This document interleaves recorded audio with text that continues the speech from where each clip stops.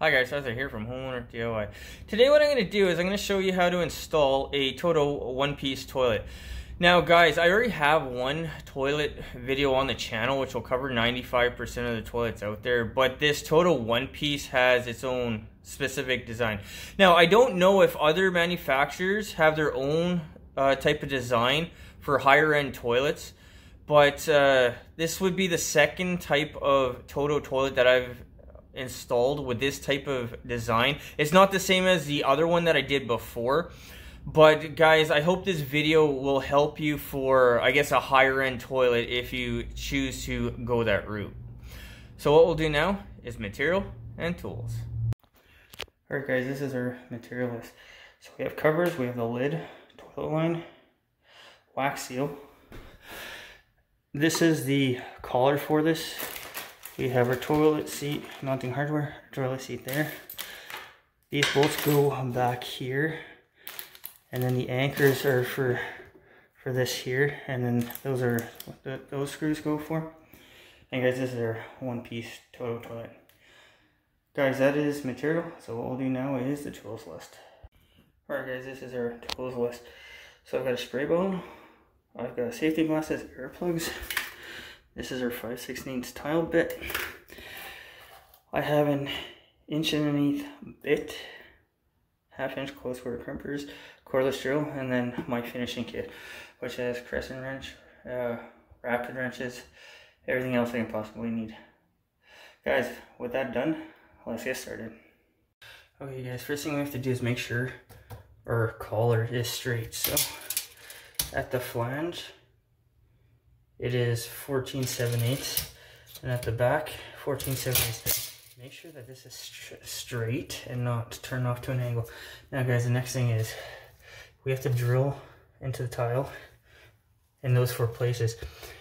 So what I suggest is take a pencil, mark it there and there for all 4, and then when you take this out, now you're going to have a line to follow.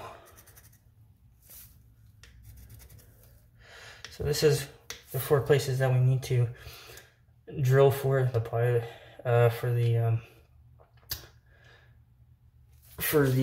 part in the back here. So guys, what I suggest is do all 4 just a tiny bit into the tile, and that way you can make sure that everything is on before you go ahead and drill it all the way in. But guys, I need to address this toilet line. I need to drill a hole in the cabinet, and then I also need to shut water off, cut that, cap it, and then run a new line from our cold through the cabinet to feed the toilet. Because where this toilet line is now, it's going to be right underneath the toilet and it won't be installable the way it is. Alright guys, this is our water main. So our water main comes up, the valve here, and then it tees off to the left, and then you have the big red box. So this place has a sprinkler system. So guys, the idea here is if you shut this off here, which is shutting off the sprinkler system, it's going to shut off your domestic as well. What they're eliminating is you shutting off the sprinkler system, but having domestic water still on. So that's why this shut off will shut off everything, and this is just a domestic. Alright, so our water is off. Okay, our water is off. And now guys, just the cold side only. And then when I go upstairs and open the airlock, any other water will drip down here. Alright guys, with the main off, this will introduce air, so anything will drip downstairs. So now what I can do is cap off the toilet line, and then tee off the cold and rerun a new line for the toilet. Alright guys, so the next thing we're going to do is just make sure that there's no water. Okay, that's good. And guys, make sure that you don't push the pipe down the hole with it not being capped, because Lord help you trying to get it back.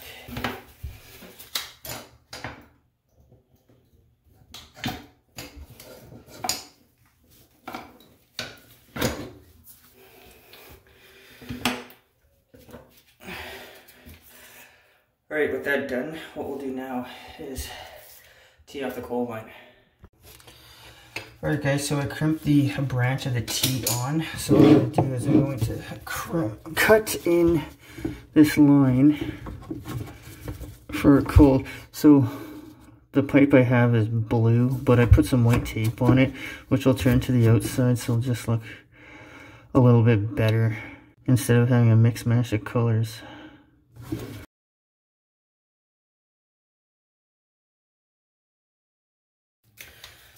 Alright guys, so we'll get our scutcheon back on so it looks nicer. So I'm going to cut the pipe back right about here. Put our scutcheon on. And then we're going to put our stop back on.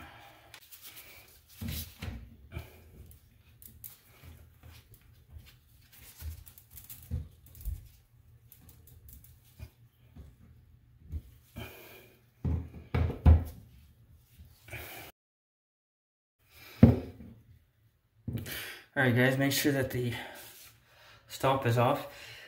And what I'll do now is go turn on the water. And guys, once again, when you turn on the water, don't crank it all the way open. Turn it on, allow the PRV to become completely silent, and then open it the rest of the way. Alright guys, so we'll turn our main water back on.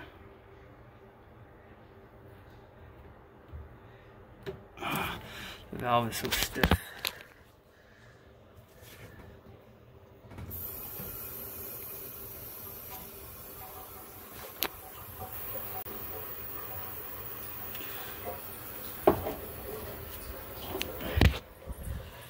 Okay, so I'll turn water off here.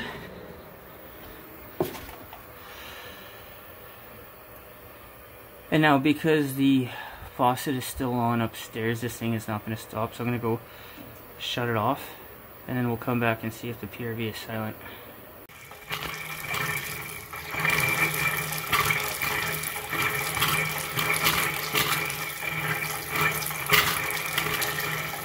So you can still hear the air in the system. Okay guys, so our PRV here is now silent. So what we can do is turn it the rest of the way. And guys, by doing this procedure, you will not shock the system. So we'll get back to installing the toilet. Alright guys, so I started the holes. And as you can see how I missed a little bit.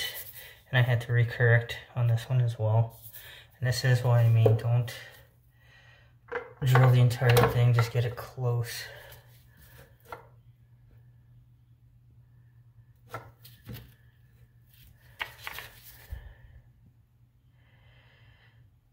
So you can't really see all that well, but they all line up close enough that I think they should be alright. So guys, what I'll do now is I'll start drilling the tile.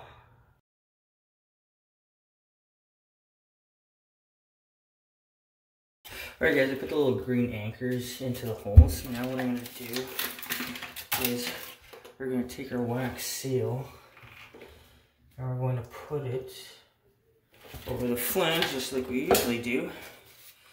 And guys, then we're going to take our collar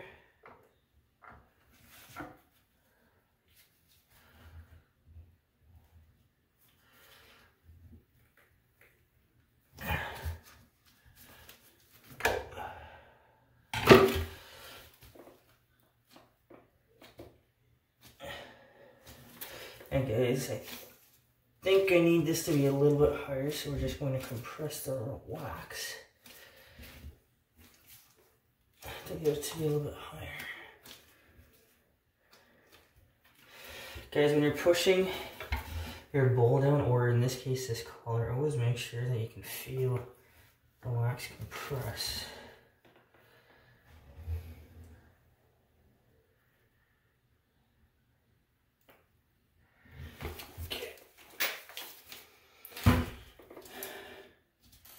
Alright, so we'll take our little Phillips There's 4 of them, and they go into the anchors in the back.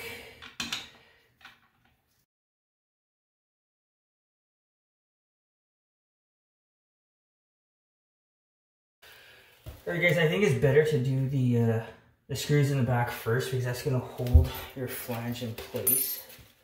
Or your collar, whatever you want to call this thing.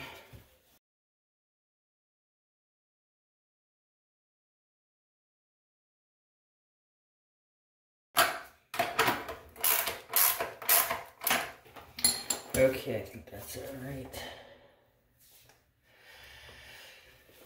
And guys, if you can, look in the holes to see if you can see the wax has expanded.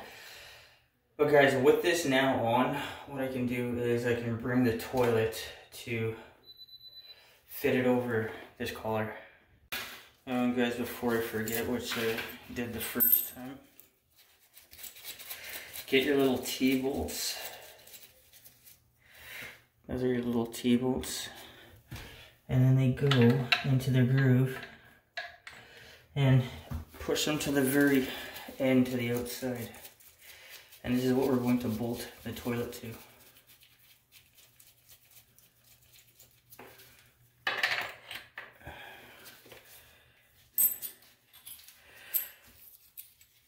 And guys, once the bolt goes in, you put the washer, and then you put the nut on top of the washer like that to hold it down.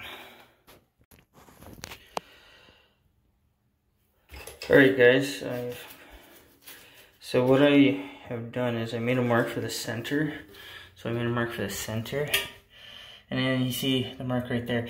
Now guys, this is a pork chop that comes across, so this is going to make it tough to see. But what you want to do here is you want to get this down here. Now this is a one piece and it's a pork chop on top of it. And I'm going to do this on my own. So guys, unfortunately I won't be able to film this, but what I'm going to do is I'm going to lift the back end up, get it into the hole, and then I'll put the washer and the nuts on these and tighten it up. Alright, so that's it on. And then you can see how the screw is sticking out from the side. So guys, I'm going to tighten the nuts back down. Alright guys, so I shimmed up the bowl there and the bowl there. Toilet is nice and solid now. So what I'm going to do is I'm going to connect the toilet line. Alright guys, so the black at the top there, that is where the toilet line is going to connect to. And then I'm going to loop it to the stop. Once I connect the toilet line, I'm going to start filling the toilet. And we're going to test it to see if we have any leaks. And guys, make sure you set the toilet so the water level is a little bit lower than the top of the dip tube. This was already set, I didn't have to do anything. But make sure that you set the toilet, or make sure that it's set before finishing the job. Alright guys, this is our finished product. So the homeowner here wanted me to put this bidet in. Because of bidet's lines over here, I couldn't get this cover on. But guys, this is the other style of toilet that I know of. It's just a lot more work to install. So guys, I'm going to clean up, and then what we'll do is an overview of this job. Alright guys, so that concludes this project. So with these specialty toilets, guys, I think the single most important, the single toughest part of this project is making sure that when you drill into the tile, you're drilling into the right place. Go just a little bit, make sure all holes are going to line up properly, because to fix it can be darn near impossible. You may crack the tile if you start drilling holes. Guys, one other thing is when you drill your holes into the tile, make sure that you have water to keep the bit cool, because if you don't, you're going to burn out your bit very quickly. The time on this job, the time was about 2 hours. So guys, normally a toilet install is probably about 20 minutes. So that gives you an idea on the time difference for one of these things. The cost of this job. I had to supply the wax seal, the toilet line and the tile bit. So the cost of those were $25. The toilet was a customer supplied toilet.